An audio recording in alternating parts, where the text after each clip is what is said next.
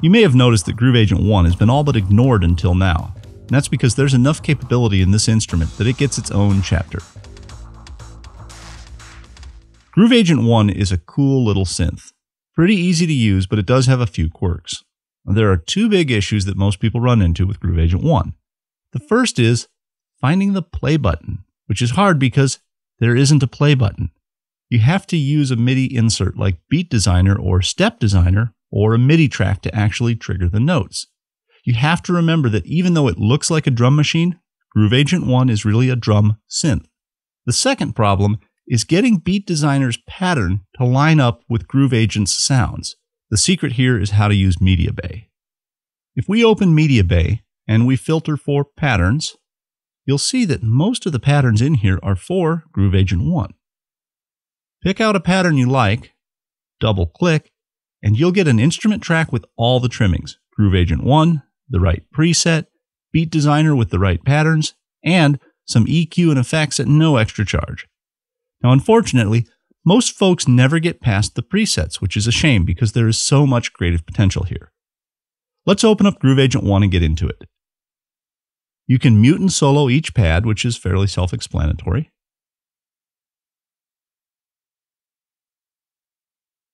And you can edit groups of pads instead of just one at a time. Press the Command key, then click on the pads that you want to group. The focus pads stay light green, and the others turn this sort of broccoli green.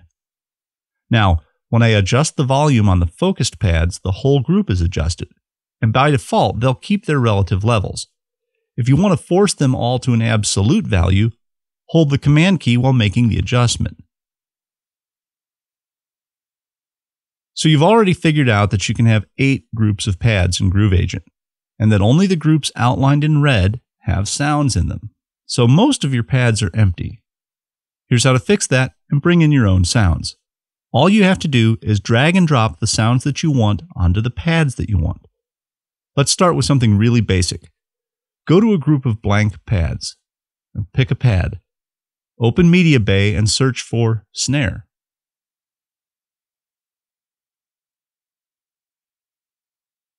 Clear any other filters, of course, because we want to look for audio.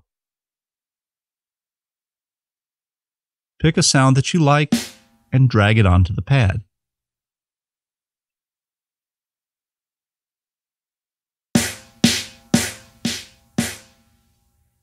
And then you can rename the pad.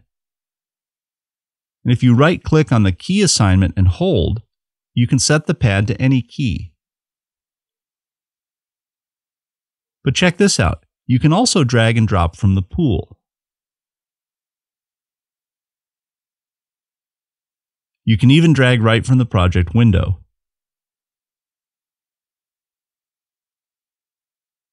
Or you can even drag right from Loop Mesh.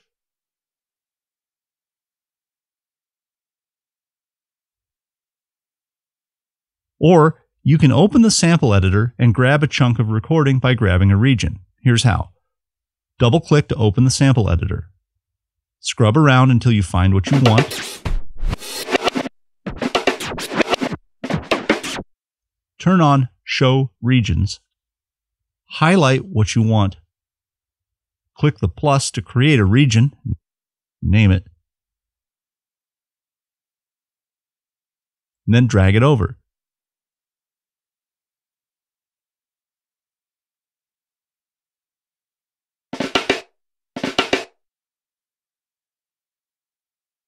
You also get the ability to drag in whole groups of sounds at once. Open Media Bay again, and let's search for toms. If I hold down the Shift key, I can grab a bunch of sounds at once. Now, if I drag them over to a pad and release, look what happens. Groove Agent automatically layers them. And it sets up velocity splits based on how many sounds I dropped. As I click on the pad from top to bottom, I'll hear the sounds change with the velocity value. There's even more here. If I repeat that same move, but this time I hold down the Shift key when I drop them, Groove Agent will spread them across the available pads instead of layering them. If I want to swap in a different sound, drag it over and hold down the Option key, or on a PC, the Alt key, and drop it. You can even do this right on the individual layer tab if you just want to change one layer in a group.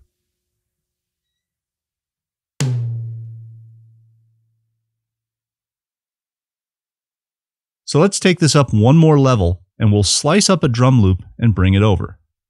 Go back to Media Bay and search for a drum loop that you like.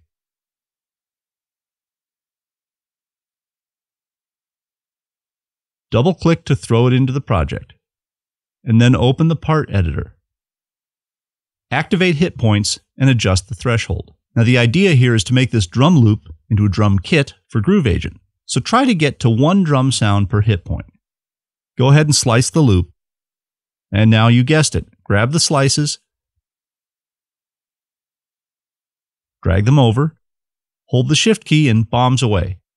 In just a few seconds, you've taken an audio drum recording and turned it into a playable MIDI drum kit. But hang on, there is another bonus feature here for you. Did you notice how this exchange pad suddenly lit up? It does that when you drag in slices from a loop. If you click and drag the exchange pad into the project window like this, Cubase will automatically create a MIDI part with the same groove as the original loop. How cool is that? You get automatic groove extraction thrown into the deal anytime you drag in a sliced loop. After you have your sounds loaded, you can do all kinds of cool stuff with them. Click the pad you want to edit and click Voice. You can reverse your sample with the mode control, which is handy. You have coarse and fine tuning. This control can be very important. This is your mute group, and it lets you set up pads that won't play at the same time, like to make sure that the closed hi-hat sound always mutes the open hi-hat sound. There are 8 mute groups in all, and all group 1 sounds will mute all other group 1s.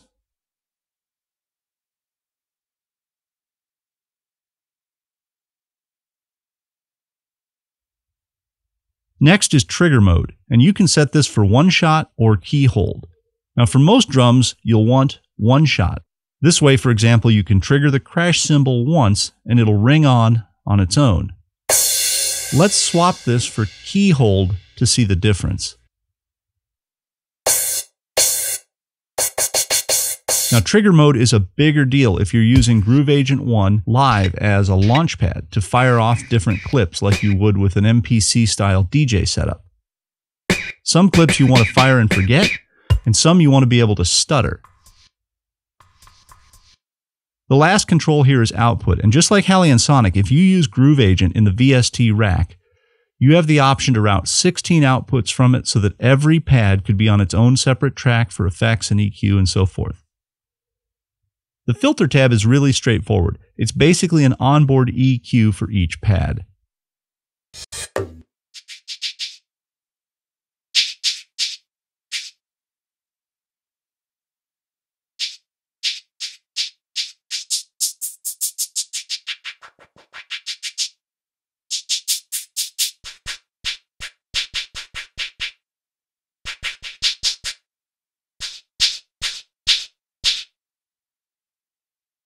And the amplifier tab lets you set volume and panning, but also has attack and release settings to fine-tune the sample.